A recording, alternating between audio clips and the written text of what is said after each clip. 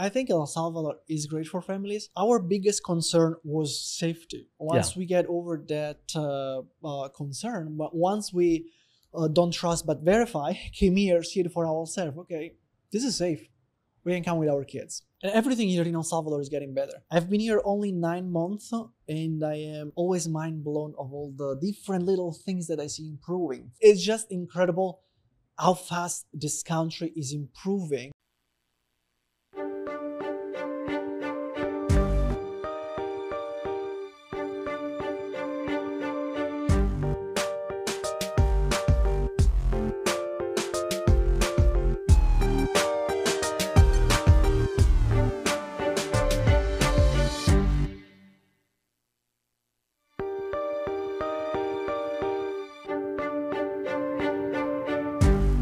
We're live here from Bitcoin Beach once again, and we have Francesco with us today. I'm happy to say we have somebody actually from Europe this time. Lately, it's been a string of Canadian refugees that we've been interviewing, so good to mix it up here a little bit.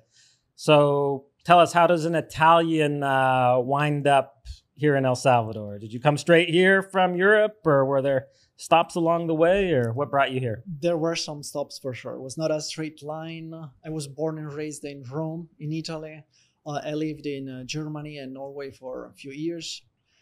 And about 9 years ago, I moved to Florida. So before coming to El Salvador, I was actually living in Florida.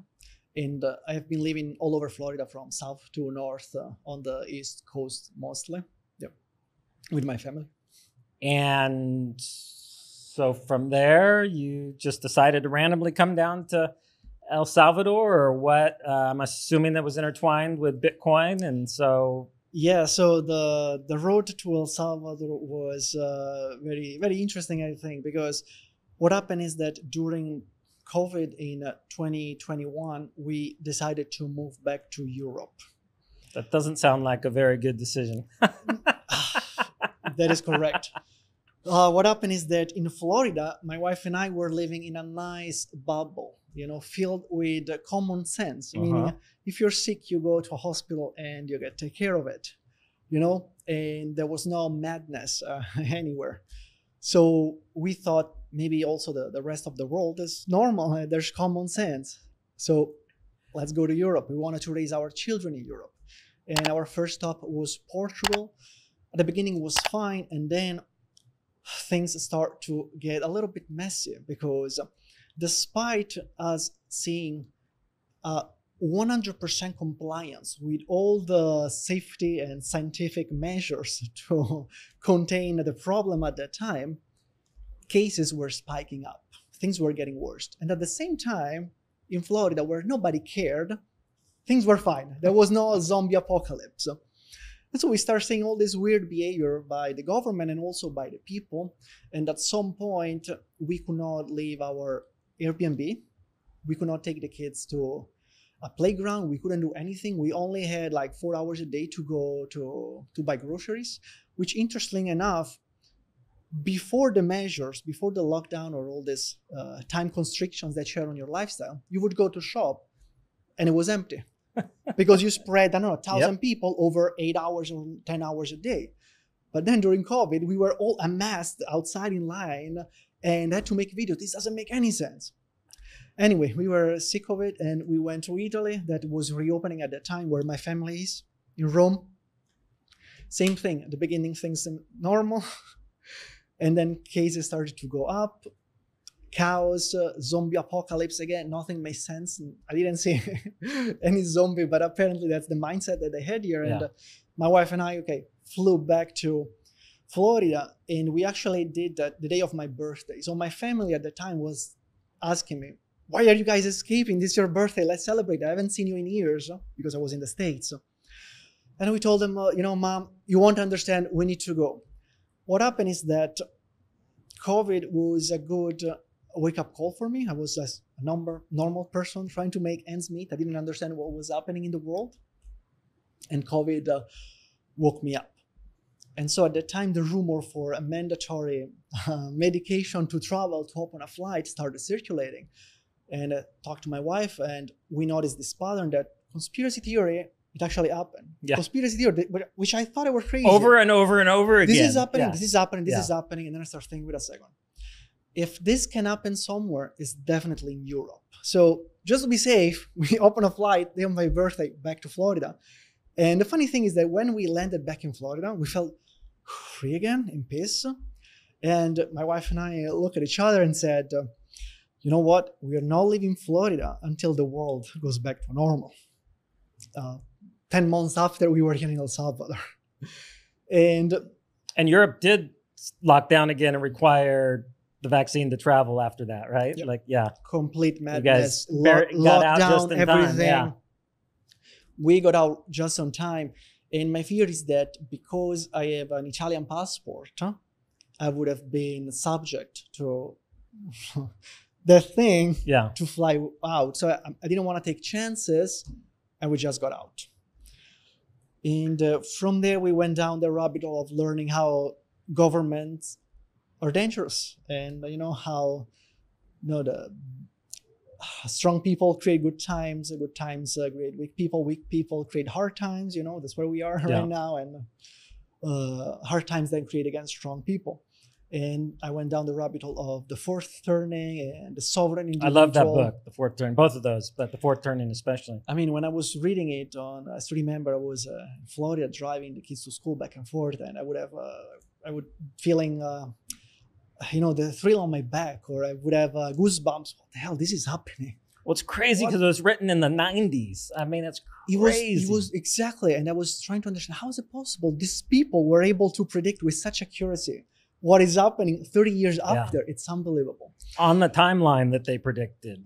Exactly. And then, you go down the rabbit hole.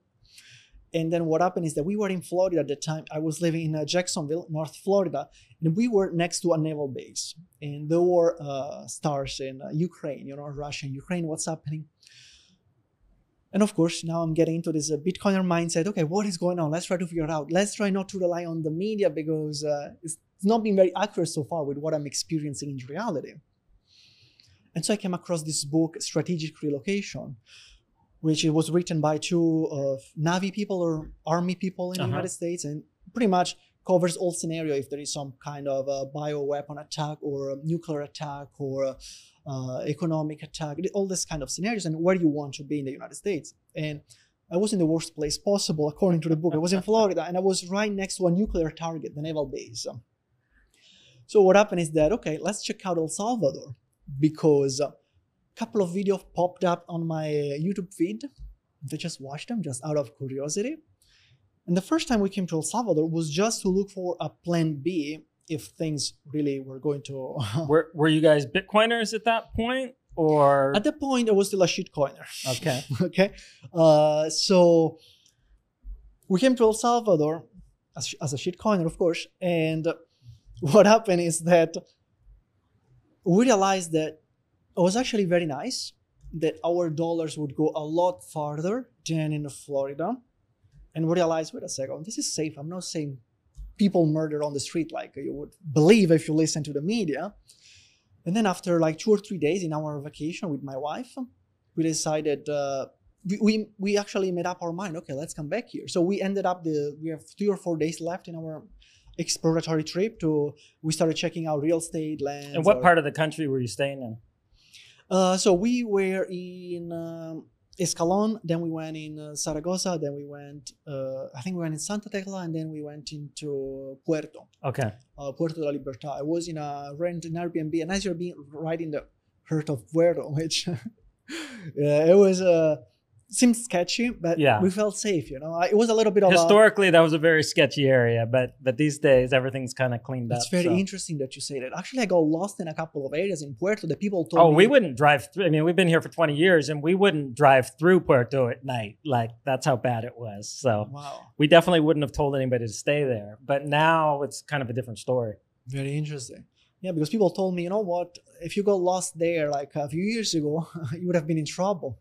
Anyway, likely things are different now. Yeah. So you spent some time in the city and some time at the beach. Mm-hmm. Yeah.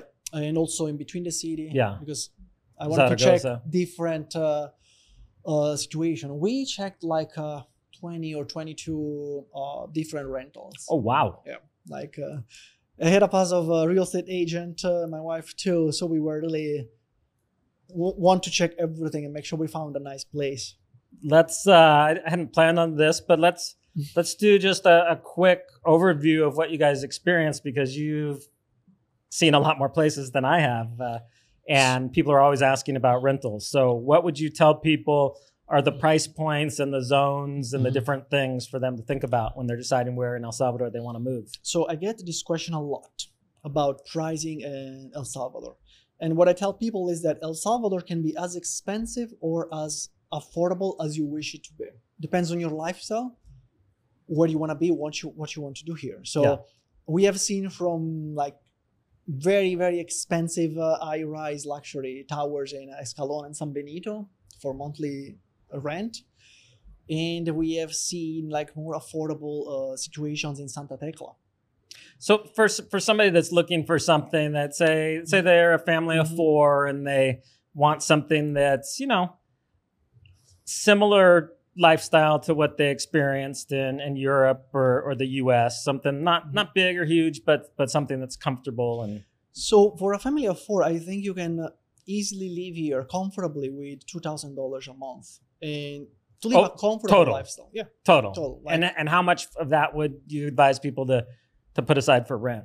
Like, what's the depend range? On your house need. You can find something decent for $1,000 or even less, depending on the location. What locations did you think provided the most bang for the buck? Like, what areas would you suggest people look at? Here's the thing, probably the beach area, but then you are giving up the amenities of the city. So this was our struggle at the beginning, because we have two kids, and in Florida we used to take them to rock climbing, jiu-jitsu, music lessons, and what else? All these things. And so initially we were to actually move into the city, but then we realized two things went to our mind. Is that number one, we don't really like to live in the city. It's very crowded for us. Yeah. And number two, at that time, what if the world goes crazy again? What if there is a lockdown? I don't want to stay in an apartment or in a townhouse. And so that's also why I ended up on the beach, because here we could afford very spacious 4-bedroom single family home with a pool and a backyard. So if there is a lockdown, we are fine. That was our thinking process. And here is something interesting that you said. People that come from Europe find El Salvador expensive as a real estate. People that come from the United States find it affordable or cheap. That's what happens. Definitely. So it also depends where you come from. What state too. If you're coming from California or Florida, it seems cheap. If you're coming from Oklahoma, I've heard people say like, "Oh, it's more expensive than it was in the U.S." So that is correct. And along the beach, what would you from what I've seen, El Zonte is probably one of the more expensive places. Then El Tunco. But as you get a little further outside of those, it's more affordable. Is that what you found, or? So I think I got in El Salvador still at a good point. Okay. Because I knew prices were increasing, but I think today, from 9 months ago, prices have increased even more. So I think we got lucky. We got a lot of house for what we are paying as rental.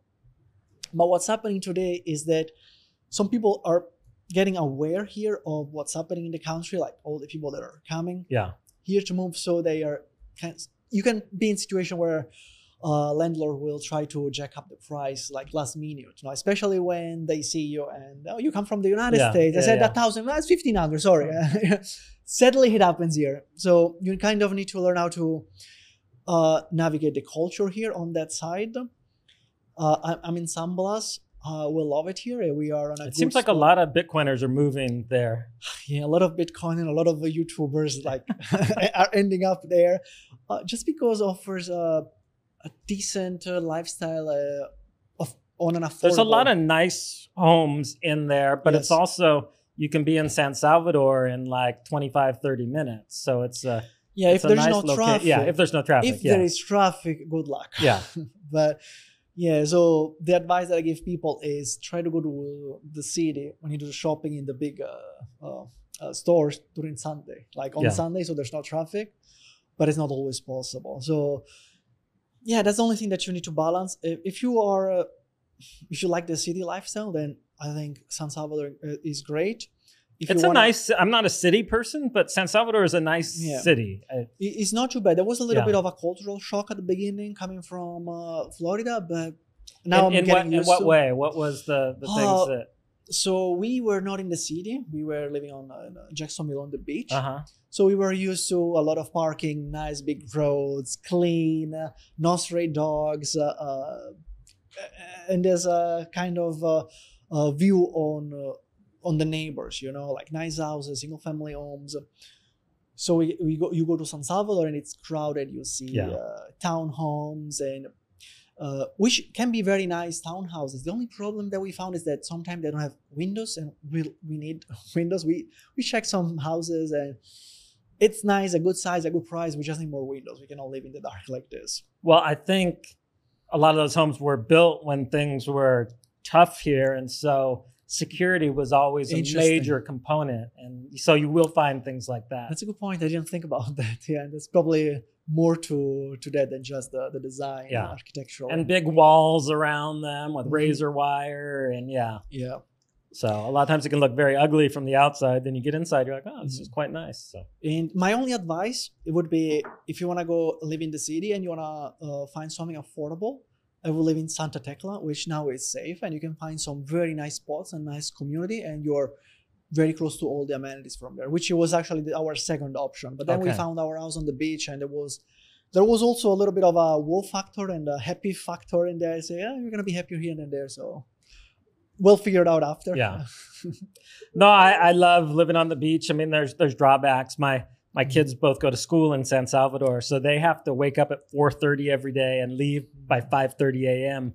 in order to be in school in time. And so and here is the thing. If you homeschool like we do, it's going to be even easier to live on the beach. If you don't homeschool, you're going to have to commute, because there are very good schools in the city. So something that people ask me a lot, families especially, that reach out to me from Twitter because they want to move here and learn how to do it and what to do with families. I tell them, like, there are very good schools if you don't homeschool in San Salvador, because we have done our research, of course, me and my wife. You can find German school, the British, the American, the French one. So schools. No, there's my daughter's at the American school, my son's at the international school, and they've both been very happy. We homeschooled them till high school. So and that was a lot easier. But once they got to high school, they both wanted to go to, quote, real school. And so, and it was good for them to have that experience at that age, the social aspect, and the, and they were getting to the point where I was having a hard time helping them with their math. So it was good for them to, but it was, you definitely pay a price on the commute. Yep.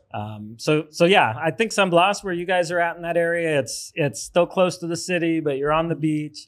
It's a little bit of the best of both worlds. Another good option could be Zaragoza, where you also find a better climate than the beach if you have a hard time handling the heat, because during March, April, and May, the heat, it's crazy. Like, before March, actually, I have to say that the heat was fine, because we came from Florida and it was not that bad. Like in Florida, you cannot stay outside. When it's hot, you know. But here it was manageable. On the shade, it was nice. And then March started getting hotter and hotter, and April. And then I've learned that the closer you get to the rainy season, the hotter it gets, and it gets more challenging. And our house doesn't even have a living room. It's all like the living room is all outdoor. Which is great, because it forces us to eat outside, breathe fresh air, but it has become a little bit a tough challenge during this heated month. It should start getting better. I mean, they call it Malo Mayo, like, because it's which means bad May. It's like the worst month, really. And then in June, the rains start becoming more consistent, and it cools things down a little bit, and then like. It's decent. In September and October, it gets really rainy. It can be cold or hot depending on the day. And then November through March are my favorite months. It's the dry season, but kind of cooler. And so November is also great because there is the Adopting Bitcoin conference. So that's probably the best month if you need to pick one during the year to visit. November is nice because it's still a little hot in November, but it's on the tail end of the rainy season, so everything's green and vibrant. As far as for the weather, probably like January and February are the coolest months. So Interesting. yeah, but yeah, November through March are always the time I recommend people come. Yeah, we are learning here. We have been here 9 months so far. Okay, maybe a little more, but yeah, still learning. So what did your kids think of moving here? Were they excited about it? Was it hard? Are they young enough that they didn't So they're little. They're 5 and 7, so it's not that much of a problem for them. At the same time, they have been used to move with us because we have changed city pretty much every year since my wife and I married. Okay. First in Florida, going north and north, and then in Europe, and then coming back even norther in Florida. Actually, when we got here, say, where are we going next? We just got here, guys. Relax. I don't think we're going anywhere else for a long time. So what language do you guys speak at home? So I speak to the kids in Italian because I don't want them to lose it, and because my mom doesn't speak any English. Okay. My wife speaks to them English and sometimes Portuguese because she is originally from Brazil. Between my wife and I, we speak in English, and they're picking up some Spanish just from everybody else. Oh, really? They're fluent now in Spanish. It's so much easier when you're young. So jealous, I know. Young, yeah. I'm struggling so much learning Spanish. It's my kids, I mean, are completely fluent, and I laugh that I'm like the typical immigrant parent that like we go someplace and I have to like look at them like, what did they say? You know, if they say it perfectly clear or whatever, but if the person has, you know, talks slow or has an accent, or I'm like, and they're like, come on, Dad, how long have you been here? I mean, at least your kids are teens, right? I literally ask my kids 5 and 7, what is he saying? Translate for me. So it's even worse for me. It makes me look even worse. It's so funny because I've seen, you know, grew up in California where there's a lot of immigrant families. You see that all the time with them looking to their kids, and now I'm in their shoes. So interesting. Yeah, it's great. So I'm assuming they enjoy having the pool and being near the beach and having all that. Yeah, they love it here. I think El Salvador is great for families. Our biggest concern was safety. Once we get over that concern, but once we don't trust but verify, came here, see it for ourselves. Okay, this is safe. We can come with our kids. And I think it's great because they're going to be exposed to a lot of nature if you like that for your kids, which I personally think is good for kids. Have they started surfing yet? So we do body surf, so they can do that. We did one surfing lesson at Hop House during Surf Para Todos one Saturday. Yeah. Unfortunately, it doesn't work for our schedule Saturday because otherwise we take them 2 or 3 times, but then didn't work for our schedule. But yeah, definitely I would love for them to pick up surfing. Actually, I would also like to surf. I'm just so busy right now. But that's a dream of mine to become fluent in surfing, you know. So did you guys move down here with remote work, or how? That's a question we always get from people is, hey, I want to move down there, but how do I sustain myself? How do I support myself? Yes, that's also a question that I get a lot. And so for us personally, we are remote workers. We have a business in the United States. And my wife and I, what we do is we have a podcast management agency. And that's how we pay for our expenses here. What does that mean? What do you? So if people want to launch a podcast or improve their current podcast, maybe they've launched a podcast, but they're not seeing the result that I thought they were going to get. They would come to us and we would help them either launching a podcast from scratch or improving their current podcast. Usually the problem is SEO and copywriting. What people do is they just give us the clip, the audio clip. Sometimes it's a video clip, and we do everything else. From the editing to the copywriting, the SEO research, we put this podcast everywhere. Even on Fountain, where you can get stats for listening to podcasts. Well, we will have to connect offline then, because we're still, obviously this show is relatively new and we're trying to fumble and figure it out as we go along. So excited to not try to reinvent the wheel. If you guys have it dialed in, that's perfect. Definitely. And the funny thing is that, I also listen to a lot of podcasts, and Bitcoiner podcast, of course, and I see a lot of great podcasts with great content, that should have a lot more visibility. They just don't have the backhand part figured out, which is challenging. It's a whole set of skills that you need to learn. So actually, our dream is to start working more with Bitcoiners or people that have values that are more oriented with ours. Because sometimes most of our clients right now, they're not. But that's what we do. I'm assuming that they can pay you in Bitcoin then? Yes. For the services? Yeah. All right. And we also give a discount if people can pay us in Bitcoin. So sweet. Yeah, we're also trying to orange peel the current clients that we have. That is just very hard because usually these are... how if you have clients that are outside of El Salvador, how do they pay you? How does that even happen logistically? We come from Florida. We moved here from Florida. So you still have bank accounts there? Yes, we are still very well connected to the American government, unfortunately, and the IRS and all those problems that come with it. So we get paid in dollars in our bank account. And then we transfer here. For people that don't have accounts in the U.S., a lot of times that's a big issue. Is like just trying to get paid. So that is Bitcoin obviously fixes that, but when you have clients that don't want to pay in Bitcoin, it can be a little. Because in the United States, a lot of time people pay with credit cards, so they don't have.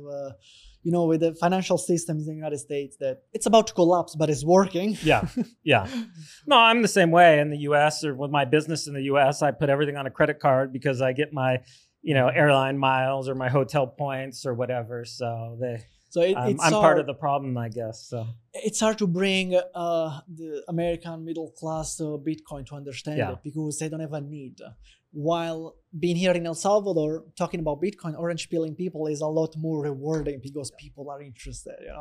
Most of the stores and businesses are never going to get qualified to accept credit cards, and so for them, also taking Bitcoin, it's their really only opportunity to be connected to the global financial system. Yeah, and they can also save on fees. Yeah. I was talking to a business owner. Crazy. So I was talking to a business owner last week in Tunco, and I don't remember what bank they're using, but when a client's paying swiping a Visa or MasterCard, they pay 4.5 or 5%. I've heard up to 7% for some of the businesses. Other people have told me they pay to 7 to 8%. And if you start accepting Bitcoin, you're gonna reduce a lot of those fees. So it's one of the incentives that Bitcoin brings. Well, and it's crazy because I have a food service business in the U.S. and you're lucky to be working on 20% margins in the food industry. If you're paying 8% of that, that's almost half of your profit. That's 40% of your profit just going to pay the credit card fees. And so for these businesses, a lot of times they don't even think about it like that because they're like, oh, it's only a few percent. But you're like, yeah, but your profit margins are only 10% or 15%. So it's a third of your profits. And I try to make them think, okay, how much is this going to be 1 year? How much in 2, 5, 10 years? This is all the money that you could save if you embrace and adopt Bitcoin. And people are scared, but there is a learning curve. But once you get over, and today we have a lot of tools and systems to make adoption a lot easier for people that don't understand anything about Bitcoin. Definitely. So what percentage of your life would you say here is lived on Bitcoin? Are you spending it regularly or? Yes. I think I managed really probably on a 70% Bitcoin standard. Nice. Yep. And it's very rewarding. I'm actually one of these people that is sick of the banks. And every time I have to deal with my Schwab or my Choice account in Florida, I just have my blood starts boiling, It is what it is. We are trying to get 100% Bitcoin standard. It's still challenging as of now, especially with what's going on right now with all the banks collapsing, all the dominoes are falling. So now the challenge is we are trying to keep as minimum as possible in dollars in the United States because I know at some point they're going to freeze those accounts. We know something is going to happen. But at the same time, we have expenses there. So I cannot just withdraw everything and say bye-bye to the banks. So we are managing this. It's a little bit stressful right now. For me, we've had to send a couple wires when we bought vehicles and stuff. Luckily, the last vehicles we bought for the project we were able to buy with Bitcoin, which was awesome. But before that, I've had to, and it feels like you're living in the dark ages. I mean, literally, they make you go into the bank, you fill out these forms, and then takes 2 weeks for it to get cleared. They always hold it up for some reason. I mean, some random stuff. And you're like, we have the solution right here. We could just make a Bitcoin transaction. But you know what's funny about what you said is that I also had that feeling going back to Florida and not having the opportunity to pay in Bitcoin. It felt so weird, like, okay, I'm going back in time. Yep. You know, it was a very surreal feeling. You know, oh, I have to go to an ATM to withdraw cash, to send this money, and I need to call the bank. What is going on? It feels like you're going back in time, because here you can just leave your house with your phone and you pay. You know, not every place takes Bitcoin, but you can almost always find places that take Bitcoin. So you can choose and it's very easy to incentivize a place to accept Bitcoin. Just offer them a little bit more or a tape. Okay, well, how we do this, and they will be happy to get extra if it's in Bitcoin, even if it's in Bitcoin. Yeah, it's I think the longer you live here, you just kind of lose patience with the banking system. It does work overall, but I think when you're here and you see how much better Bitcoin works, I mean, I just had to field a call from the bank, 2 things of them wanting to verify why I'm sending funds here. And I think it was specifically because it was coming from a exchange where I had bought some Bitcoin. So they wanted to know why I was interacting with this exchange, and they had flagged my account, and they had to do, you know, it's like, no, I just want you out of my life. You know, like, that's the thing that terrifies me, having my account flagged or frozen and not having access to my money that I worked so freaking hard to collect and to save. And one of the big wake-up calls for me was the trucker protest in Canada when they start freezing bank accounts, or what's happening now with the bank runs in the United States. And I'm also one of these people that when I was shitcoining, I also got burned, you know, and I have some fun stuck on Celsius and Voyager, you know, I learned after. So we can talk about that. And so I realized, oh, wow, if I don't take this money in self-custody, it's not my money. Yeah. Someone else can arbitrarily decide to freeze it, stop it, or limit the usage of my money. What the hell is going on? And so these things, it's one of the things that really terrifies me about the banking system, and also one of the things that pushed me towards Bitcoin, self-custody, and really understand it.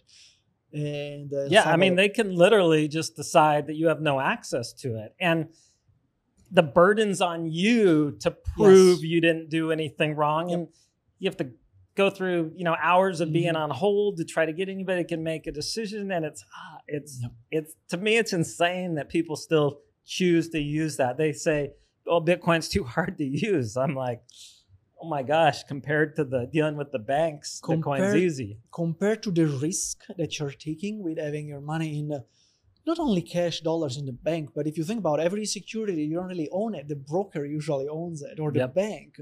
So you could be literally at the whim of anybody that doesn't like you for any reason. You could be bankrupt or have your account frozen. And what do you do then? So maybe it's worth it to take a couple of hours to start to learn Bitcoin and then go deeper and deeper. And like you were saying, there's important of self-custodying it and actually owning the Bitcoin.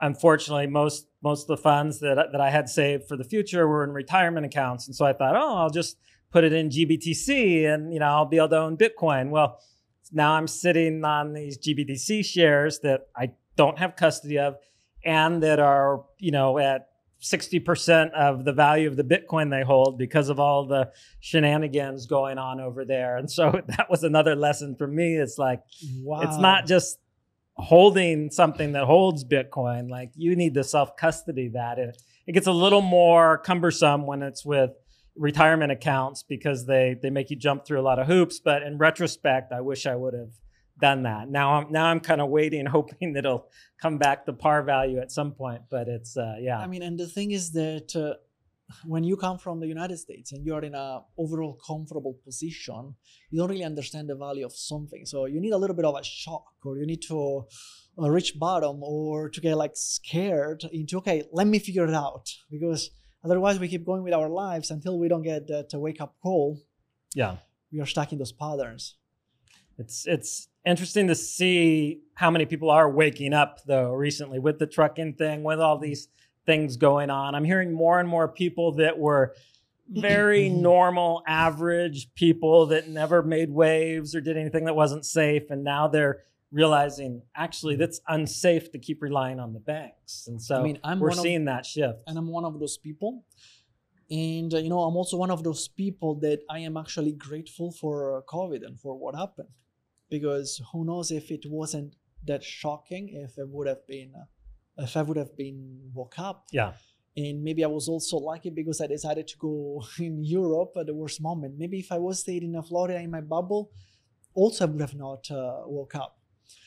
So we learn from struggle. That's the thing that I've learned thanks to COVID and also thanks to Bitcoin. Yeah. What has been like some of the surprises for you of living in El Salvador, both good and bad things that, and just how do you advise people that are thinking to move here of what things they should consider? So depending on where you're coming from and if you have traveled before El Salvador, especially if you have traveled to third world countries, you might have a little bit of a cultural shock when you come here, okay? If you come from Canada or the United States or Europe, it's a little different. So what I advise people is to come here and have an open mind and understand that it's just about getting used to. Now, personally, the things that for me were hard to get used to at the beginning were traffic. Not only traffic, because there's also traffic in Florida, but here the roads are narrow and they're not ideal. And there's still the culture of driving very, very aggressively. And I don't know if that comes... And not waiting in line, just driving around and cutting in front of everybody. Here's the thing. There are traffic lights, there's stops, there is no U-turn signs, but it's all up for interpretation some of the times, And I have to say that the first second month that I was here, at some point I was commuting from the beach to the city every day to take my kids to a summer camp. And every day, like almost every day, I was saying like a car accident and people like on the roads, okay? But I have to say that recently I've been going back to the city a lot. And I don't know, I have the feeling like the traffic is getting better. Yeah. Maybe the culture about driving, they're still aggressive, but they're not But crazy. they're following the rules more, I feel like. It's not as blatant as before. So yeah, that's are you having this feeling too? Or? Yeah. It used to be, they would pass on blind, the semi-truck would pass on a blind corner going around the curve and you'd see, and you still can see that occasionally, but it's gotten a lot better. I used to get frustrated if you're waiting in line, of traffic and people drive up the side and go around but I feel like all of that is starting to get a little bit better. Yeah, I think the traffic is getting better. The other thing is maybe stray animals, which it's sad to see these dogs or cats not in ideal conditions, but it's also not ideal because sometimes they're on the roads, on the streets, and they cross, so you want to be careful and try to be respectful and not kill them. Another thing that's interesting here to get used to is that you don't flush toilet paper down the drain. Here you actually need to throw it on the side in a bucket, and it was one of the things at the beginning that was a big surprise for us. What is this? Why? And we learned why after. Now I see houses that are more modern that the landlord still tells you not to do that. I don't know if they're just doing that out of what they're used to or out of an abundance of cash for their plumbing systems. But I don't know. I think it's a little of both. Sometimes they still will use the 3-inch line instead of 4-inch line for the sewer part of it. And so, that causes, there to be a lot more clogs and things if you're putting toilet paper down. And then sometimes the actual system that it's dumping into, whether it's septic or connected to a sewer system, was not set up to handle paper. But there are, I know there's homes here in El Zonte that people have redone the septic so that they don't have to deal with that. We're fixing this place right now and we're putting all, the bigger pipes in and all of that. So yeah, I think it's, but culturally it is the norm. So. Okay. So if you're going to build something here, make sure they use the 4 inches. Yeah. Okay. There's little things like that. That's a very good trick to know. That a lot of times they don't vent the lines here. So they're more likely to get plugged up. So in the US, or you always see there's lines sticking out of your roof. That's the venting for your sinks and your toilets and all that. Okay. Sometimes here they won't do that. I think it's usually just to save on cost. And so there's certain things like that that are interesting. Yeah. The other thing, maybe a little bit negative, but I think is a cultural thing in all Latin American and third world countries, is that people will give you a different pricing once you do some sort of business with them. That happens often, not always, but very often. And you will just need to learn and integrate it with the culture. But have you, I'm kind of surprised because I haven't found that very much. Have you had that happen a lot? A lot. Me and all the other expats that I talked to. Yeah, how much did you pay for that? I paid that. Oh, interesting. What's happening? I mean, it's understandable. Yeah. Because most of the time, the locals were used to only have tourists here, not expats. They live here long term. So, and also probably this comes from living a lifestyle where their life were in danger like every single day. So they were not thinking long term, building business relationship or customer relationship. They were trying just to get whatever they could on that day to survive. So I'm not blaming it on them. Like, it is what it is. But this happens everywhere in all third world countries. I've been in Egypt; it's even worse. So yeah, I mean, in general, a lot of times you go and they give you some crazy price, and you have to negotiate everything. In general, I haven't found that here. It's also part of the culture here to negotiate for everything. They also do it between locals, but of course, when they see a gringo or a white person, this happens often. A little bit more. The great thing about El Salvador, and one of the key reasons for us to move here, and also for other friends of mine that are coming from Florida, is that how kind, respectful, and nice are people here. Like, it is just crazy. All the situation where we asked for help and people not only helped us, but they went above and beyond. Yeah. Tell you this funny story. I was looking as a spoiled white person from the United States. I was looking for organic white rice, which was very challenging to find. So I was at this organic veggie store in Escalon. I asked the lady, and she said, "Oh, wait a second. There is the owner of the store. Maybe he can help you." So I go talk to the owner. I couldn't understand pretty much anything. Long story short, he sent me in the direction to check out the store, but it doesn't send me. Actually, he was taking me there. So he said, "Oh, follow me. Follow what?" We opened the cars, and he came with me. And I thought it was that. No, he came into the store and he started looking the labels. Hey, is this organic enough for you, white spoiled person?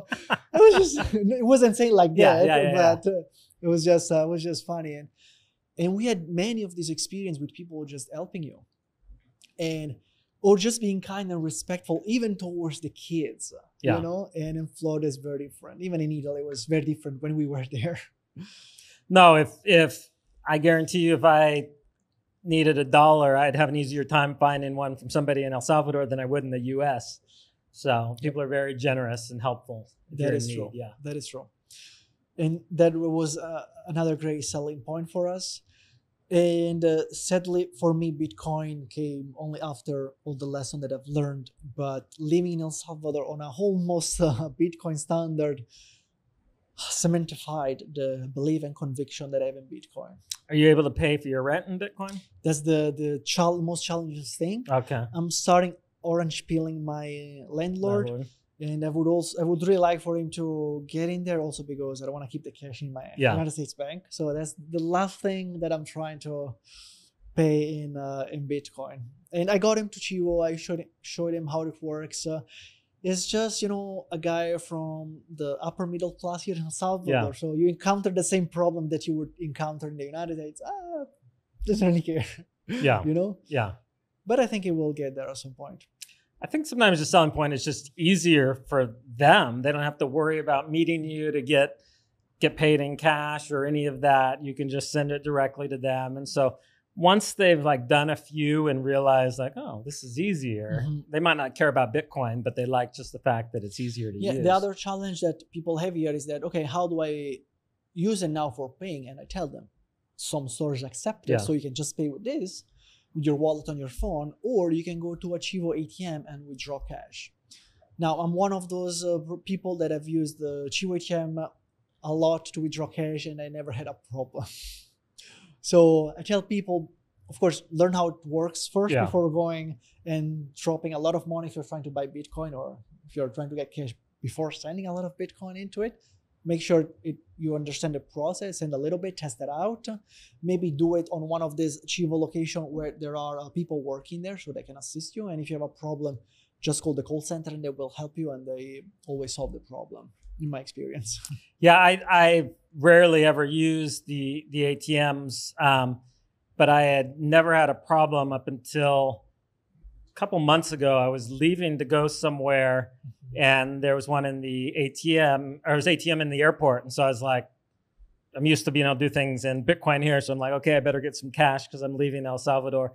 And it wouldn't let me pull it out. It was waiting. Usually it would let me get the money. It would give it to me right away. But this time it wanted confirmations. And anyways, I had to get on my flight and deal with it when I got back. So that was the only issue. I have heard a lot of horror stories from other people, both trying to buy Bitcoin in it and to sell it. But for me, it's always worked pretty quickly. I know we have one of the Chivo ATMs at Hope House, and so the people there have to deal with a lot of the problems. So I usually hear about those. It's usually little technical things that they always get worked out over the long run, but it can cause some headaches. But it's that's part of any new endeavor, and that's why it's better to not need to use the ATM. If you just spend Bitcoin directly, you don't have to deal with that as much. So as we get more and more with that, have you used BitRefill to pay any of your bills? I have not yet. I tested it a while ago, like a couple of weeks ago, during the Mi Primer Bitcoin meetup. Okay. But actually, I want to start using it more. Yes. You can pay like your car insurance. You can pay. I was super excited because you could pay your electric bill with it. And then for a while, that option wasn't there anymore, but they just messaged me today and said that that's coming back again. So, you can pay your electric bill. Depending on where you're at, you can pay your water bill. There's a lot of different things that you can pay with it. So it's super handy. By the way, my car insurance, I can actually pay with Bitcoin. I just have to go to the office. I don't know why they don't do it online. Yeah, I've heard that about a couple of the companies. So, yeah. But I'm pretty impressed thinking about El Salvador when I just got here 9 months ago, and all the progress that it has done with Bitcoin payments, especially also in the big chains, like in the big retail stores, like Vidri, Fround, Super Selecto, even PriceSmart. Now I can pay with Bitcoin. With Lightning now, finally. Without problem. Because it used to be you could pay on chain, but you had to, we've waited a couple hours before to have, because they wanted confirmations before they'd let you leave. And here's the great thing about this country. Yeah, there are bumps on the road, but they're always smoothing them. They're always working on fixing things.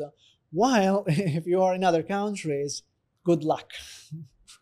I still have kind of hit and miss with Super Selectos. I feel like sometimes it works well and sometimes it's, But I think one of the challenges here they have is training the employees, because oftentimes it's the employee that is not well trained or is not confident enough. So they don't really want to use it, or they'll say it doesn't work, or they will try to. The main problem with this is, for a lot of businesses here, if there's a mistake made, the employee has to pay for it out of their own wages. And so when you're talking about somebody who's making $15 a day and they're processing an $80 transaction for somebody and something they're not comfortable with, it's scary to them because they're like, if something goes wrong. And so with the Chivo wallet, they have the QR codes that only work with other Chivo wallets. And so they think that's the only way, because most of the businesses want to convert to dollars. Hopefully longer term, they'll see that that's not the best way to do it. But for now, a lot of them mistakenly believe that they have to use the Chivo QR code because it has a little dollar sign in it. They can accept it as Bitcoin and automatically convert it to dollars. But so a lot of times they'll produce this QR code that's not a Bitcoin QR code. And you say, no, you need to do that. And they're like, no, this is the only way we're going to do it. So, I had people open enough to let me show to them. Like I tell them, no, let me do it. Let me show you. And then they would do it. But I didn't know that people, if there is a mistake, the employees would pay out of the pocket. That's not good. No, that's why they're very hesitant to do anything. That's very good to put things in perspective and try to be even more compassionate. Here with people. Yeah, because they're like, So But it like you said, it just keeps getting better and better as we go along. It does. And everything here in El Salvador is getting better. I've been here only 9 months, and I am always mind blown of all the different little things that I see improving, from the roads that is getting better going to the city, from the lighting now, or the flags. Now they're securing the slopes next to the road, because there is rainy season, it was dangerous. It was always like rocks or trees falling on the streets.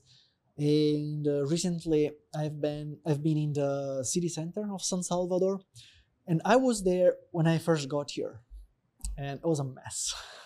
It was crowded, dirty, chaotic. I didn't want to go there anymore. But I went there recently to make a video, and now they have cleared up. They put all the vendors into locations where they have like a roof, or like a special mode for vendors, so they can also keep working when it's rainy season. So it's good for them. They don't have to close shop when it starts the storm. And they repainted the building, and it's nice and clean. And like El Salvador downtown city center is beautiful. So I have to admit, I have not been down there since because I also had been down several times, and I'm like, I don't want to go back there. It was horrible before. Away. I want to take my family. I can take the kids now for a weekend, for a Sunday trip, family trip. It's pretty impressive. Well, I've seen videos. They show these old colonial buildings. I'm like, I don't remember anything like that. I just remember like congestion and vendors everywhere, and you're trying to drive a car down this road, and you can't even squeeze through. Oh man, driving there was a nightmare. No, but it's just incredible how fast this country is improving. And coming from Florida or from the United States, where I felt like things were going worse every day, every time you open Twitter or the news, or you talk to other parents or at the park or with other families, things were just getting worse and worse. And then we come here and we see things getting better and better. We just wake up better every morning. We feel refreshed, and now our entrepreneurial spirit here got such a big boost. So I just love it. The thing that's surprising to me is I've seen all this stuff going on, and my worry always went back to, if the government must be just spending way beyond their means, and they must be acquiring a bunch of debt, and how is this going to be sustainable? But it's interesting. I've read a number of analysis of the country, and I can't remember if it was JP Morgan. It was one of the big banks that released something, I think it was yesterday or last week, that it was saying that El Salvador has actually cut back on their spending, that they're showing a lot of restraint, that their fiscal picture is getting much better. I think they had their bonds raised like 3 levels like overnight. Yep. And so it was weird to hear them. You see all this work being done, you see all this progress, and them saying that they're cutting back on spending or being restrained with spending really made me excited of, wow, this is actually sustainable. They're not just spending a bunch of money that they don't have. And yet is the interesting thing, like they don't have the Fed printer. The printer is in Washington, is in Jekyll Island. Yep.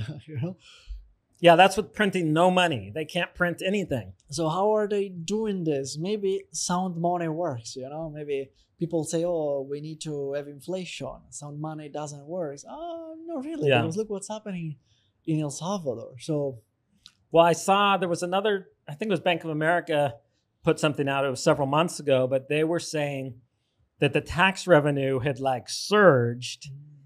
And it was funny because before, when people said they're adopting Bitcoin, there's going to be, all this tax avoidance and this and that. But it's actually, they've unleashed the economy, and they've encouraged people to go out and open businesses, do things. And the country is benefiting because of that. And there's also another thing to that, is that the whole country was paying not only taxes to the government, they were also paying taxes to the gangs. Yeah.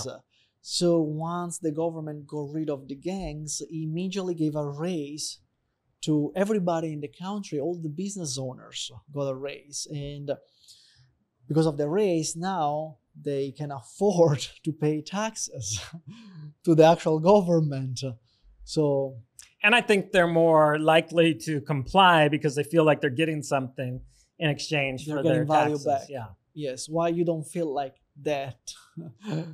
in the Western world right Yeah. now, in the modern countries. No, people are much more likely to comply with tax laws if they feel like they're actually getting something.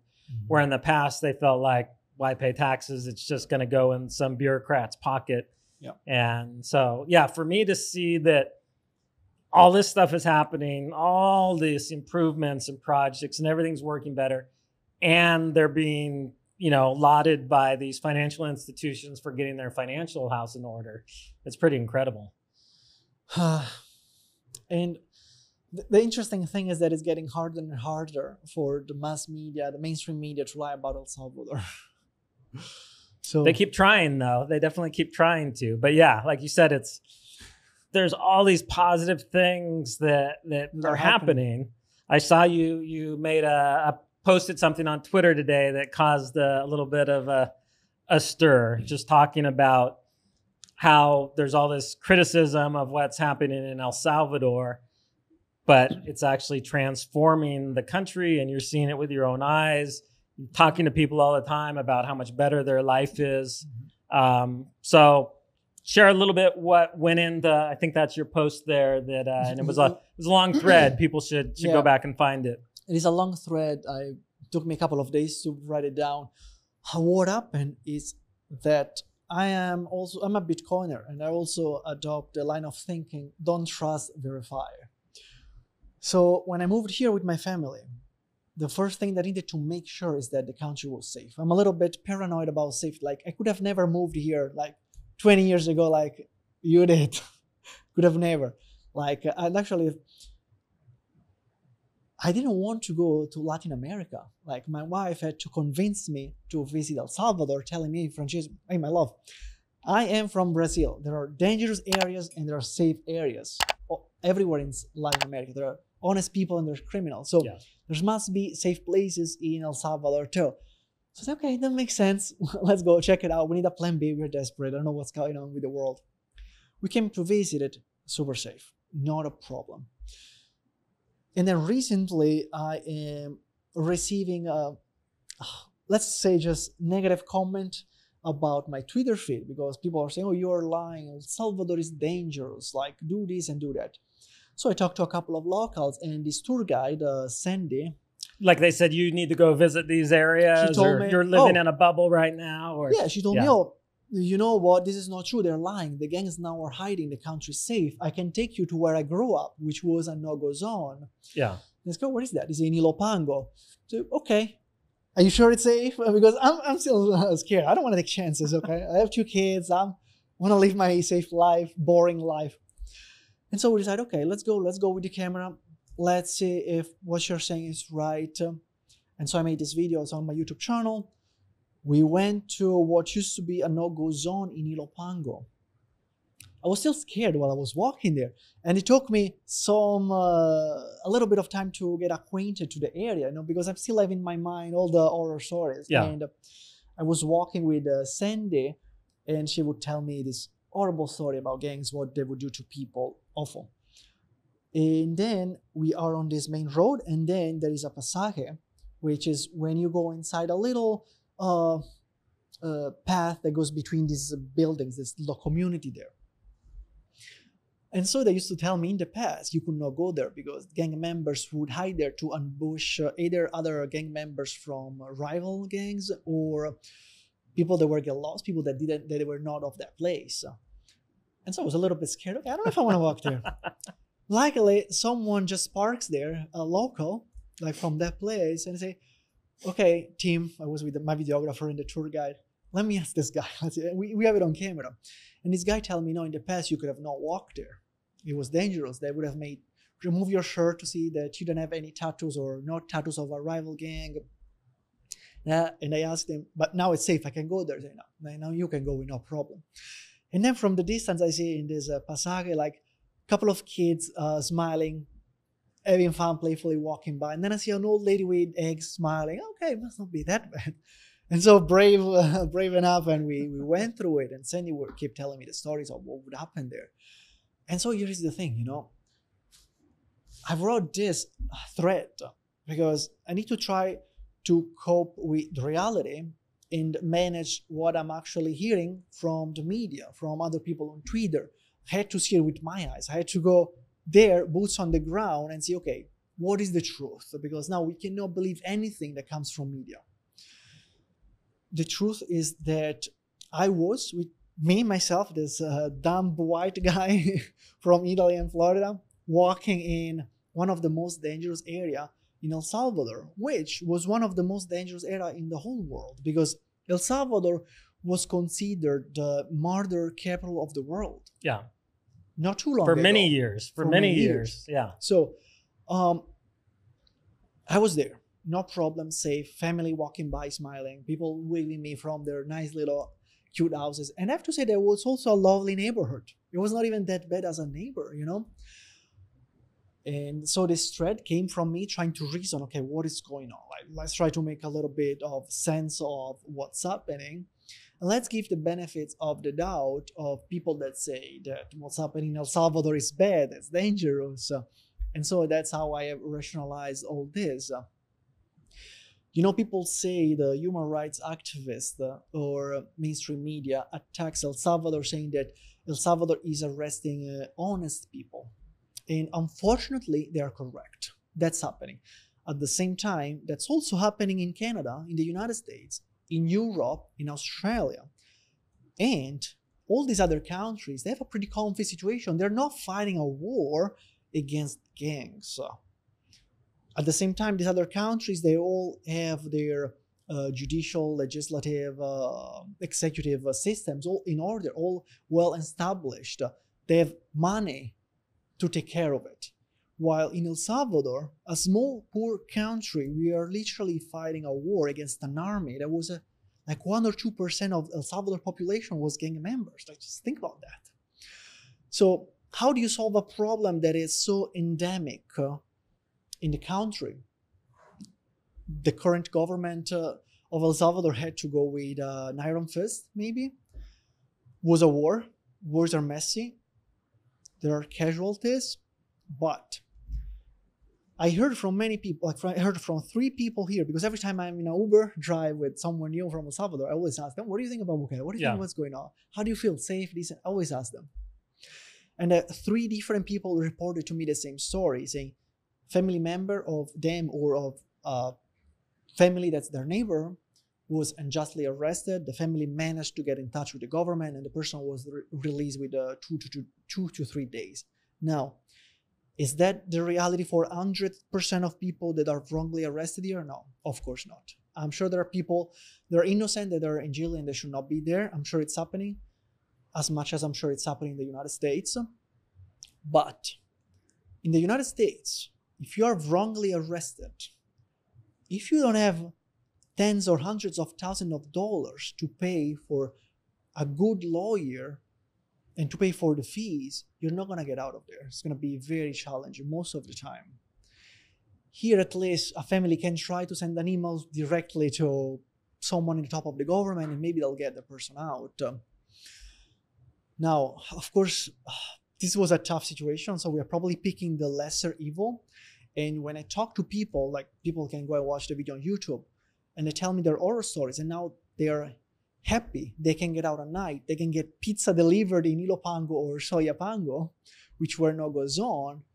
They don't have to worry. Kids now, they don't have to worry to do homework with the other kids, the neighborhood. So I think that it's a good result so far. Yeah.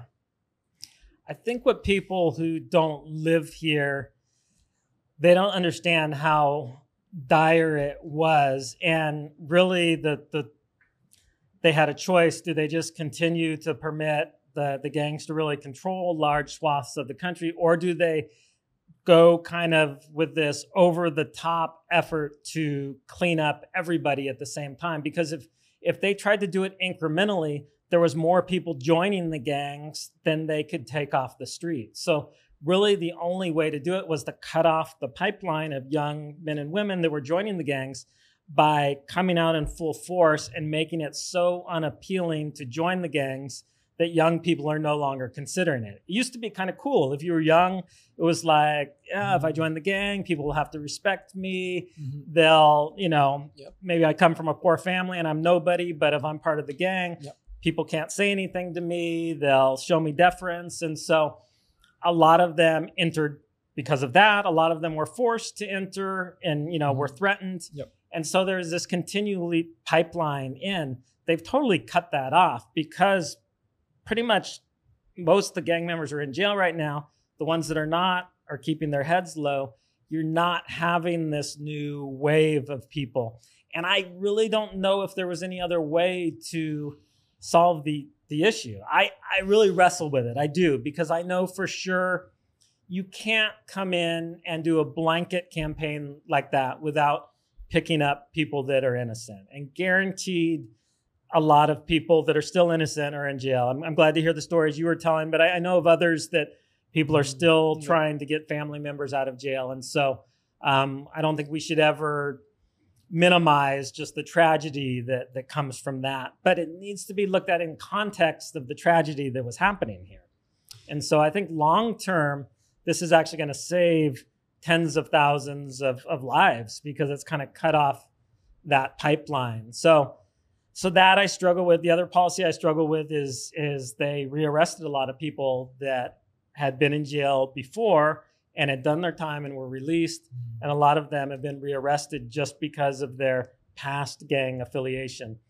I think the thinking is that most of them went back to the gangs. And so the only way to be sure was to round all these people up. But there's numerous stories of people who had turned their lives around and now are back in jail.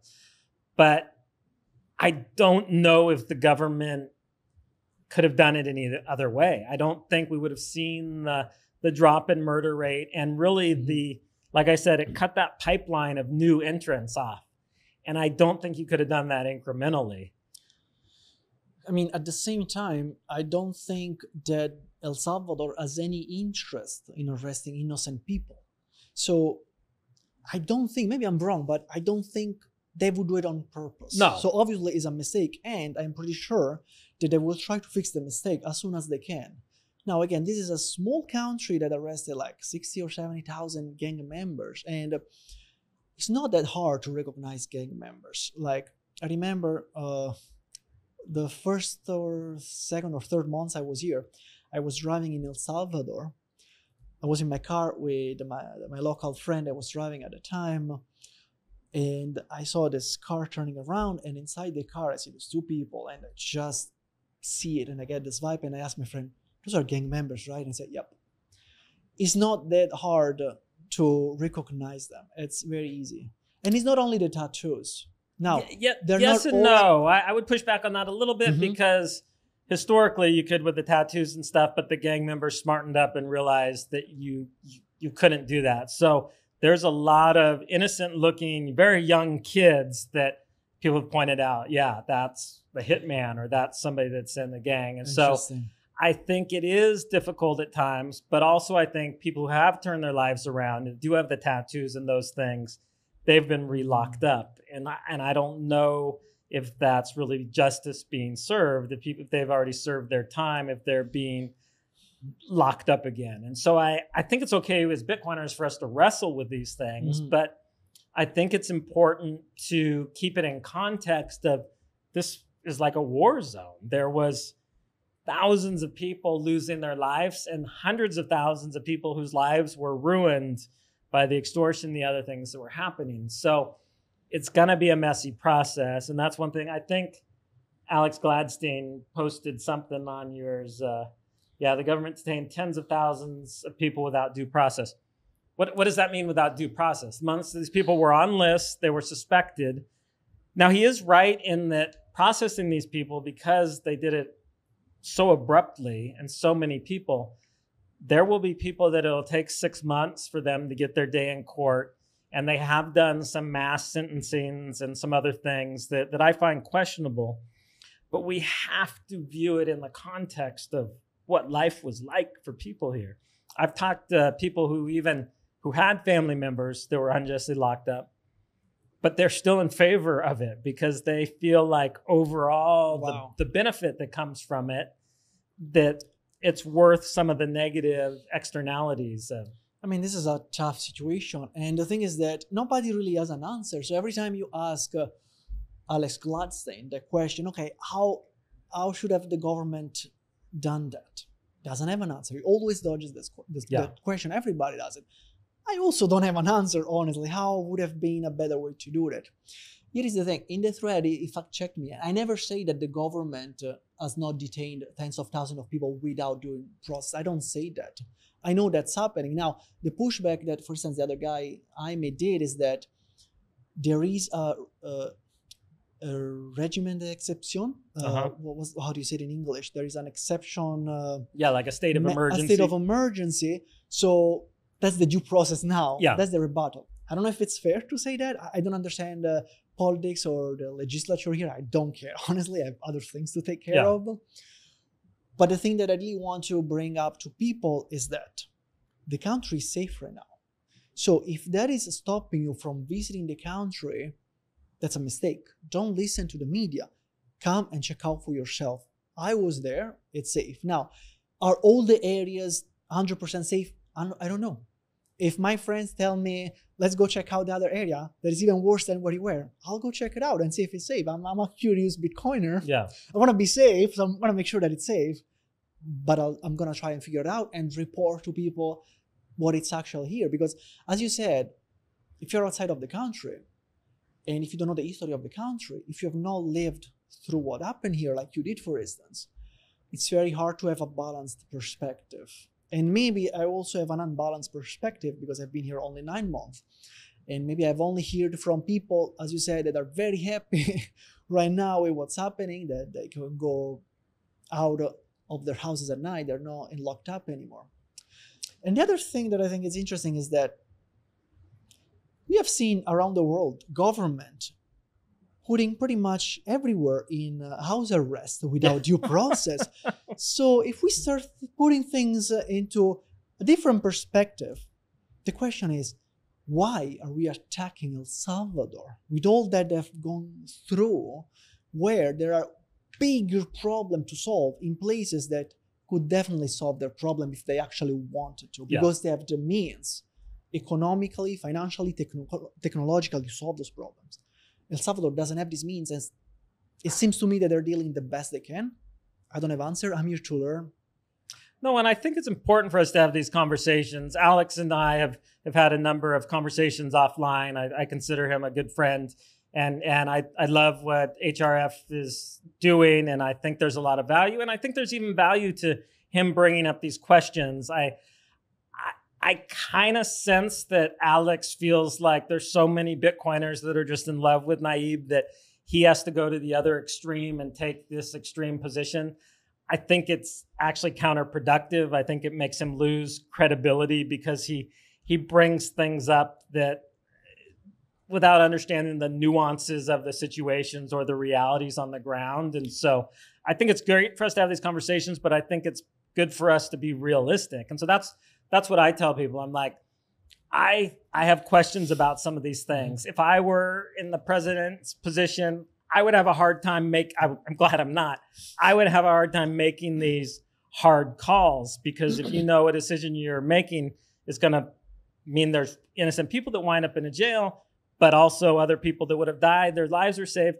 How do you weigh that? I'm glad I don't have to weigh that. I've had people say, well, it's easy for you to say because you're white, and so your kids don't have to worry about, your young son doesn't have to be worried about being picked up by the police and thrown in jail, which is true. It's fair. But on the other side, I also didn't have to worry about living in a neighborhood where I was in fear for my life all the time, or worry about being extorted or those other things. As a foreigner, it was kind of hands off. That was in general how it was here. And so I'm going to defer to the Salvadorans who were living in these circumstances, and they're 92% in favor of the current policy. And so I think as foreigners, whether you live here or outside the country, we should defer to what the people on the ground want, especially when it's so extreme. When you have 92% of the people in favor of something, we should at least question of maybe there's something we're missing. That's a good point. I also, as I said, I always ask Salvadorians here when I meet new people here, what do you think about it? You know? Yeah. And people, most of the time, they're like a little hesitant at the beginning, and then they tell you, oh no, it's great here. I don't know, maybe I asked, 40, 50 people here, only few people told me they think what's happening here is bad. But then to some of these people, I talked to them like a few months after, like recently, and they're kind of giving up, oh, things are fine, I don't really know what to complain about. So they're also trying to, like me probably, to understand, okay, what is happening in reality? I'm seeing this reality here, we're safe, and the media tells me something different. What do I believe? Maybe I should believe what I'm experiencing first person. Well, and the media gets it so wrong. I mean, I see these articles written by people who have never even visited El Salvador before, don't understand the facts on the ground, and they take bits and pieces and twist them around, and then somebody else quotes them in another article, and it, 10 other articles point to that. No, this is proof it was printed here. You're like, this person's never even been to El Salvador. Yeah, and the thing is, okay, what do we do at this point? Do we release all 60,000 people and we do things right? What is going to happen to the murder rate? Do you think is it going to go back up? Probably, because here is the thing. The government has arrested 60,000 people, right? About 60,000 people. So after this also came the result of crimes, violent crimes, plunging drastically. So this is working. What's the other option? What's the other solution? How do we achieve the same result in this amount of time? And as you said, you don't achieve these results if you do go slowly, because maybe gang members are gonna get better. And that's what we saw. There'd be more people joining than they could arrest. There was no way for them to fight it in that way. And I think everybody should encourage and hope that the government's doing their best to process people, to make sure if there's people that are innocent, that they are released. The government's taken a really hard stance on, they're not really looking to rehabilitate these people. They've conveyed that they plan on locking a lot of them up for life. I struggle with that. I mean, maybe that's what they have to do to really break the back of this problem. So I think there's still conversations to be had. Of course, and it's important to have this conversation. And, like a call to action that I would dare the human rights activists, Bitcoiners, to do is, okay, guys, why don't you come here, visits, and instead of being so negative about the results that the country is taking, since you're also a Bitcoiner, why don't you get a line of communication with the government and help actually the government solve this problem? Because I'm sure they will love the help, because they have no interest in arresting innocent people. Yeah. Why would they do that? They don't gain anything. While in the United States, there's some money to be made arresting people. It's a little different. Yeah. So. Yeah, they don't have the industrial prison complex here. But no, I think it's like, I'm glad that there's people like Alex calling things out. I wish he would dig a little deeper. I think he would have more credibility if he was more nuanced and understood the situation better. But I think it's important for us to have these conversations. I think it's okay to question, like, okay, you have a president that's running for a second term where historically that hasn't been allowed. Personally, I think holding people to one term encourages short-term thinking. So I like their being able to be a 10-year period that people can run. But it's fair to say, hey, maybe this somebody that wants to stay in power for life. It's good to have those conversations, but to realize how much good and how many great things have been happening now versus when they, quote, had democracy and they had presidents that were just looting the country one after another. I mean, that is a whole other rabbit hole, democracy. What is democracy? Yeah. We have seen that democracy doesn't exist during COVID. So I'm kind of shocked that some Bitcoiners have still not opened up their eyes to the reality of democracy, which is nothing else than the tyranny of the majority. Look at Canada, look at Australia, look at Germany, all Italy, these places, New Zealand. Like, I've seen the clips of people beaten up, and it was awful. So what's democracy? And does democracy really work? I don't know. Maybe it does at the beginning, but then when the government gets too big, maybe it becomes a problem. So maybe here we are going in reverse thanks to Bitcoin. Maybe the government is trying to get big fast, solve the problem, and maybe the incentives that Bitcoin creates will actually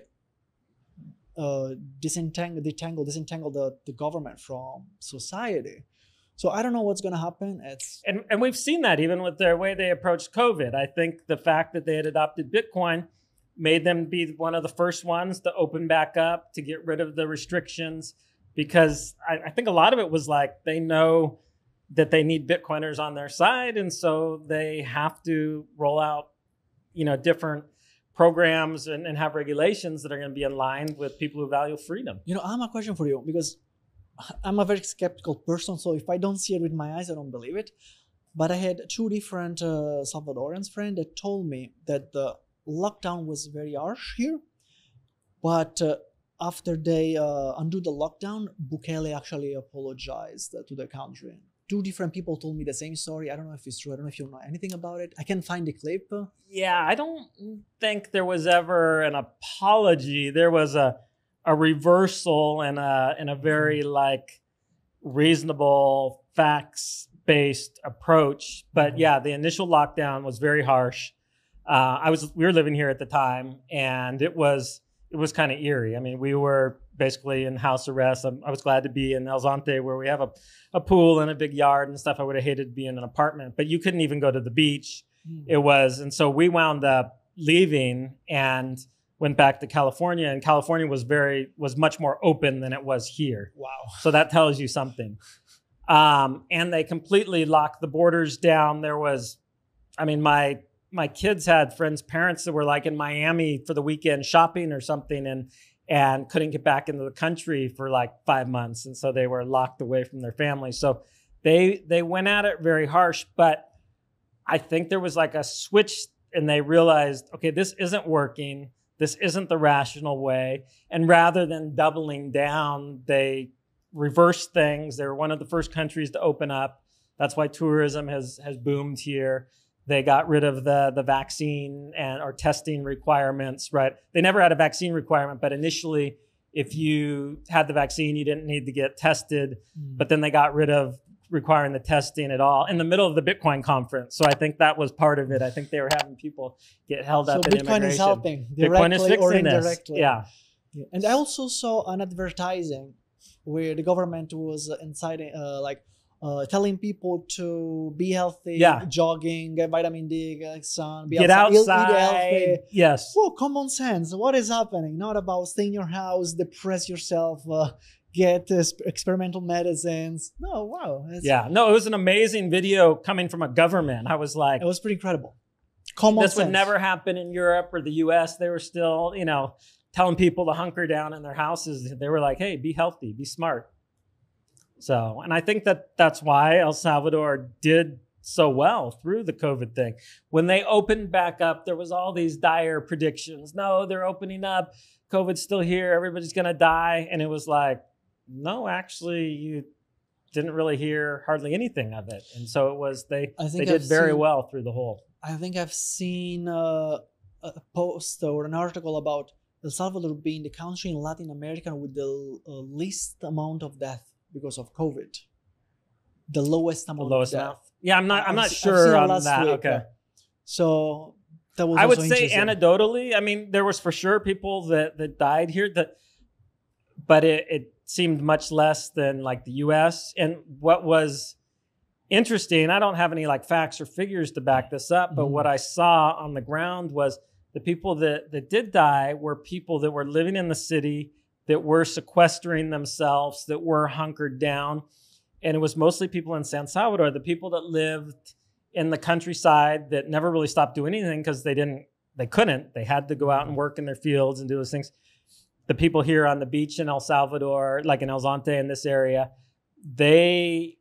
I don't know of anybody that passed away in El Zonte from COVID. So it was interesting to see that it was actually the people that were going about their lives, getting sun, getting exercise, were much healthier than those that, were scared and hunkered down in their basements. Yeah, ordering fast food from McDonald's and being depressed because they could not see their families. Well, it's crazy because you look at all the prior to COVID, there's all kinds of studies that show if you're lonely, you're more likely to be depressed. And if you're depressed, you're much more likely to die from any cause, whether you're sick or not. You're like chances of dying if you're lonely and depressed are like twice in all circumstances. So it doubles your chance of death. So what do we do when the sickness hits? We make people lonely and depressed. Let's destroy everybody's immune system, right? Insane. But that's a longer discussion. Let's focus on the positive here. Yes. What would you tell people that are thinking about coming to El Salvador right now to move? Would you tell them to come visit first, or just sell everything and move here, or what do you usually advise people? So if you have the opportunity to come visit first, I think it's better. But many people came here just dropping everything in their own country and coming here out of the blue. So that's also possible. I'm shocked at the number of people that tell me that. They'd never even been to Latin America before, but they just sold everything and moved here. I mean, here's the thing. If I did it, everybody can do it. Now, the ideal situation is to have a remote job that pays you like North American wages, so you can be fine here, or have a business, a remote business, or to come here to start a business. Yeah.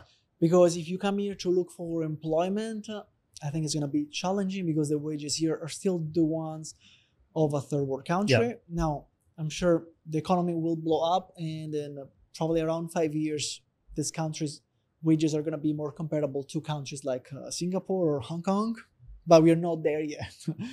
But the business opportunities, I think there's way more business opportunities here than there are anywhere else in the world right now. This is literally a country that is being developed right now. So any single industry here can be improved. I can't think of any industry that they can say, oh no, that's done. Good luck competing in there.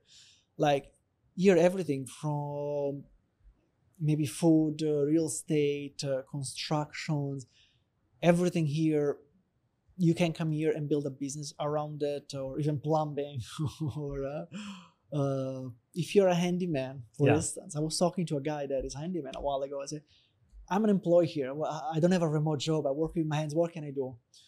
Come here, start a business, hire locals, teach them how to fix things up to American standards, and cater to all the expats here that are a lot.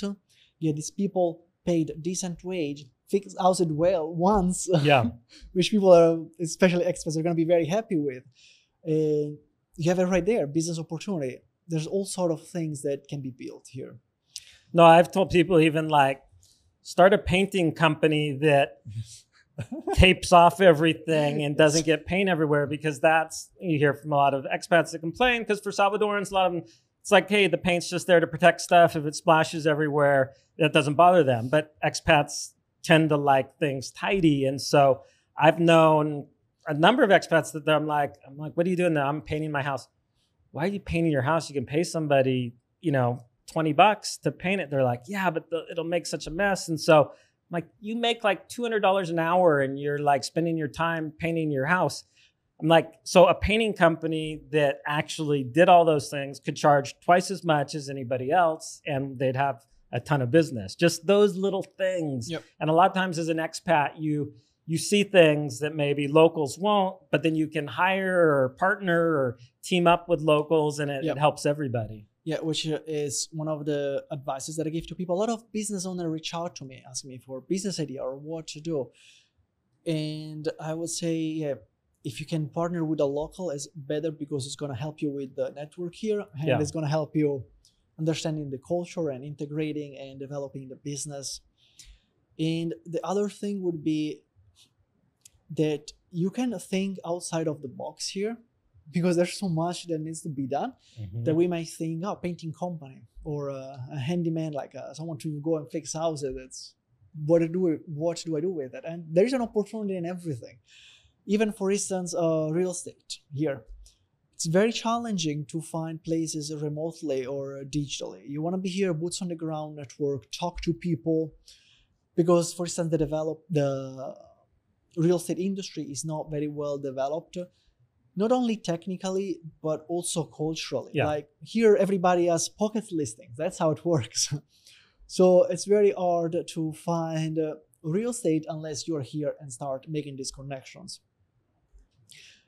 Definitely. No, it's like you said, there's all these opportunities that would have a ton of competition to try to do things in the US or Europe, but here it's very wide open. And it benefits the locals because you bring them into that and provide them the opportunities to partners or opportunities to make more wages. And so it's really a win-win. Yeah, because the good thing is that you would bring here skills that you can teach the locals. So the locals can get higher paid jobs. And this improves their life. Yeah. At the same time, we are still building. So you are still in the phase of this country is still in a startup phase. So you can establish your business before it gets too competitive. So you also can have a first mover advantage on any sort of endeavor that you would like to endure here. Yep. So I think this is the new land of opportunities. Not the United States. Like, good luck trying to open a restaurant in Florida between regulations and taxes and fees that you have to pay. Here is the opposite. Yeah. Here, and the government, I feel like it is trying to incentivize people to come here, start businesses, and help build the economy. They did it recently with the legislation to cut taxes on innovation, technology, and this industry. Yeah, there's incentives for tourism industry. There's incentives for the tech and innovation. They have all these different programs, and they want to see stuff. In the U.S., a lot of times I feel like the government's job is to tell you why you can't do things. Here, I feel like they want to, they want you to follow the rules. They want you to be in compliance, but they actually want you to do business. To actually do it. Yeah. Actually, yesterday I was on a call with almost 2 hours with a lady that wants to come here from Florida, escaping the United States, and she wants to start here her dream school. She wants to do it on the beach, and she was asking me, do you think there is an opportunity? Do you think it makes sense? Do you think it's a good idea? I said, yes, it's a great idea. Not only because there are a lot of expats here that don't want to drive maybe to the city anymore, or because they don't want to homeschool. If you come here, it's not going to be easy. There's going to be challenges. It's going to be a process, but you can make it happen. So you have a dream business that you want to build, and you can't in your country because it's too expensive, or there is a red carpet that you need to cross and it never ends. You can come to El Salvador. No, I definitely think I have a business in the U.S. and I'm in the process of getting out of that business because it's just horrible trying to do, especially in California where we're at. But I just see, I see so much opportunity here. It's,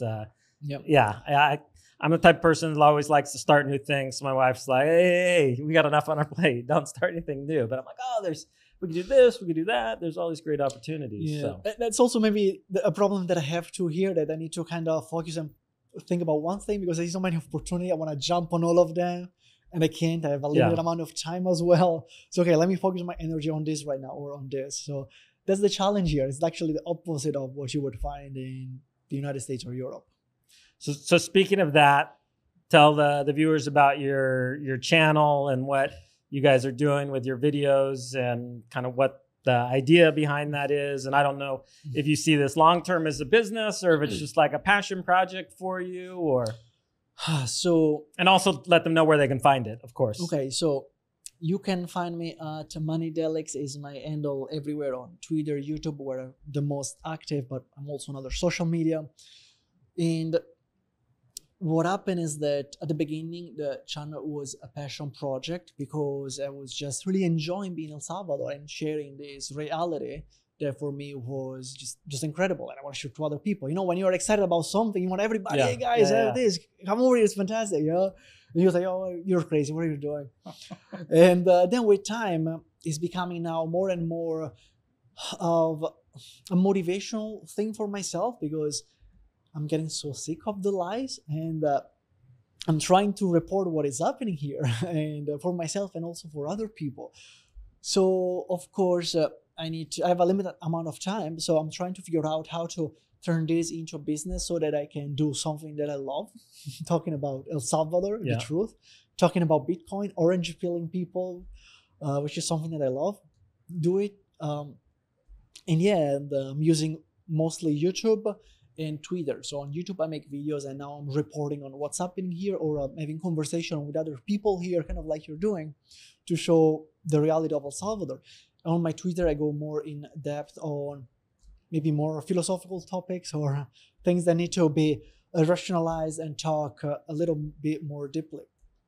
Have you, and I don't understand the logistics of how it's going to work or how they're going to do it, but I was kind of surprised with the announcement a few days ago from Tucker Carlson that he's going to come back and do videos, but on Twitter. So I don't know if Twitter has a new platform or if they're just going to literally just post them on Twitter, but I've been thinking about that too, because, hey, maybe that's a better place to start posting our podcast, or how, I don't know if you've thought about that yet. Yeah, so, okay, I'm going to put on my marketer cap. And you know how in the past we were always looking for the new next big social media platform to be the first and blow up the audience? I think the next new platform is Twitter. And what's happening is that Elon Musk, like it or not, whatever you think about Elon Musk, has a track record of accomplishing what he set up to do. And so his goal with Twitter is to go and compete directly with YouTube, with Substack, with TikTok, with everything. He wants to turn Twitter in X, the everything app, which that's another rabbit hole of problems that can come from it. But as of now, yes, what it's gonna do is it's gonna start sharing a revenue from ads with the content creators, kind of like YouTube does. Now it's gonna start only from the threads from the posts that you make on Twitter. And I'm sure in the future you will be able to post long format video. Actually, I think it's already possible. They're rolling it out slowly. So you can actually post right now if you have the blue check mark and if you have been approved, you can post a long format video. Do you think they'll have a separate place for people to find that? Because a lot of times, I mean, I post on Twitter quite a bit. So if I post a video, it's going to get buried in my feed. I don't know I'm curious to how they're going to do it. I don't know how they're going to do it, but I think they are going to make it as easy as possible for people to be addicted and stay on Twitter and consume the content as long as possible, because that's the business model of social media platform, so that they can sell you advertising. And the other thing that now you can do on Twitter, you can apply for having membership, so people can follow, like they do on Patreon. You can have a paywall on some content. Now, slowly, they are rolling this out also for Twitter. So yeah, I'm trying to think a way of monetizing my content, but I don't really want to put a paywall. So what is working right now a little bit is relying on people sending me donations, and it's pretty amazing, It feels rewarding, because I'm talking about what I want to talk, and people send me donation or they book calls with me to talk about what's going on in El Salvador. And I think it was Confucius saying, if you love the job you do, your work, you won't work a day in your life. So that's kind of what I'm trying to do here in El Salvador, do what I like and getting rewarded with, and also align that with my ethics and my belief system as a Bitcoiner right now. Yeah. So if there's people thinking about moving here, they can book a call with you, and yep. Do you have a set fee that you charge, or is it by donation? Or some people do it by donation. Some people want to make sure to reserve my time, so they'll pay. No, awesome. I would definitely recommend people, if you're thinking about moving here, it'd be well worth your money and time to book something with you. The other thing that I say to people is that a lot of things we cannot talk publicly about. Yeah. We are still in the crazy era of COVID. So for other topics that maybe they might be more delicate or sensitive, I talk about these things, but only in private. Yeah. If I'm happy to help, I'm helping everybody, even people that don't pay me or cannot pay me. Of course, my time is limited, so I'm giving priority to people that can donate. And I don't know if you have heard of Vida. No. It's a Lightning app that, are you familiar with the Linktree? Yeah. It's like you can create a quick page where you can put all your links, referrals, if you do referral marketing. Vida is like a Linktree on steroids. It's built on Lightning, and people can message you or call you directly on Vida, and you can set up a fee for every message that you receive. Okay. So that's how people are messaging me and supporting me at the same time. Nice. Yeah, I need to send it to you. You Yeah, should yeah, use it. yeah, It's yeah. great. I'll have to check that out. And yeah. And then people who want to connect with you or your wife about if they have a podcast that they're looking to get more traction with, just contact you through Twitter or what's Yes. So as I was saying, we want to align our work with our passions and our mission in life. So our dream is to work with more Bitcoiners or freedom-loving, freedom-oriented people.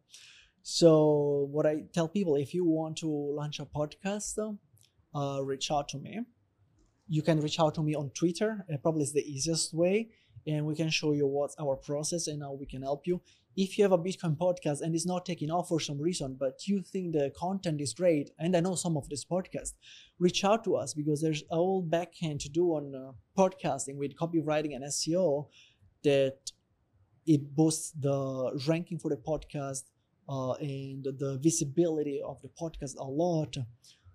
My wife, she has a top 1% podcast on Apple. She ranks top 1%. Really? So she managed to figure out some strategies, Yeah. even out of the box, to get this podcast ranking, Nice. So, Well, hopefully you guys will get some contacts on that also. yeah, for sure.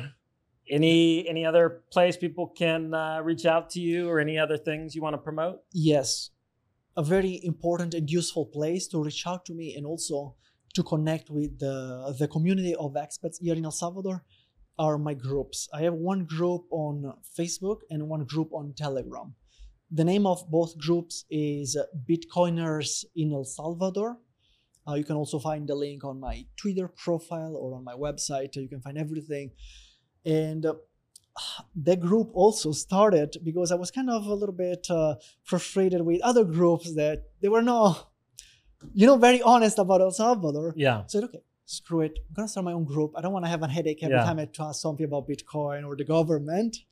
And No, the expat El Salvador Yeah. Facebook group there. Yes, And I understand they were getting inundated with scammers who were saying like that they could help them with their Bitcoin trading and stuff like that. But it got to where they just had a blanket, like if you mentioned Bitcoin, they would block your post. So I actually corresponded with a few of them like, hey, I've been here for 20 years. These are valuable things for people living in El Salvador to know. You can't just blanket. But I understand your frustration. Yeah, and so I started the other group. And Yeah.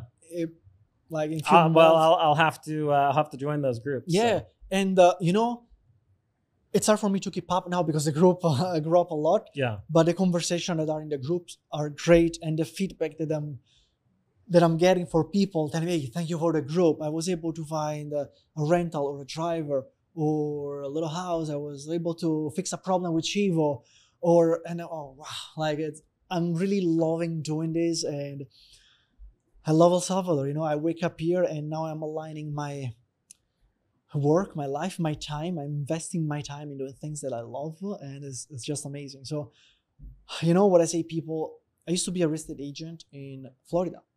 Now I could never sell a house in Florida or in the United States. I would say, get out of there. But here I would say, people, yeah, come here, rent, buy a house, go for it, because I love the product, whatever it's El Salvador or Bitcoin, and I'm confident in referring or suggesting the product. So. Awesome. Well, I think that's a good note to wrap on. I appreciate your time, and we'll have to have your wife come next time, and we can get both of you on. That would be funny. I'm sure she would enjoy a conversation with you and target or address the woman audience that wants to come here. Definitely. All right. Thank you. Thank you so much, Mike. Appreciate it.